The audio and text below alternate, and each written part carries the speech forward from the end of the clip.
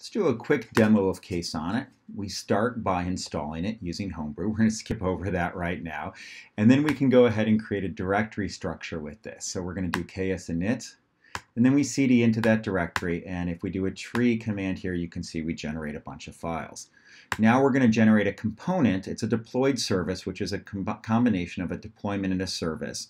And we're going to point it at an image and say we want to type node port for that. And then we can apply that to our cluster, which says make that stuff happen. The combination of a set of logical Kubernetes resources is something that we call a component in ksonnet. So now we can go ahead and see that those things are actually running on our cluster. And if we navigate to that URL, I'm using Minikube here, we can say we have a little guest book, but it doesn't work because we don't have a database set up yet. So let's go ahead and fix that. We're going to get Redis installed. So I can look at prototypes, which are those things that I can use to generate, and I don't see anything applicable here. So let's look at packages that we can install. And we'll go ahead and install the Redis package.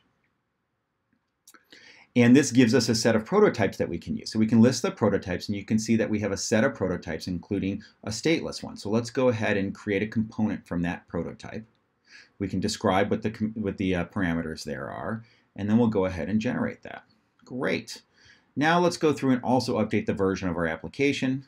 So we're going to set the new image to 0.2, and then we're going to apply that to both install Redis and get that new image up and running.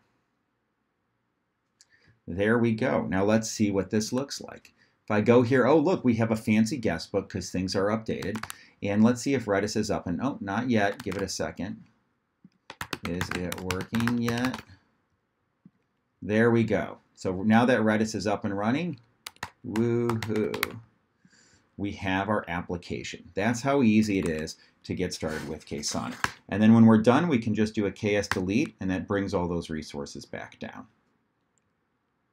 Thanks for watching.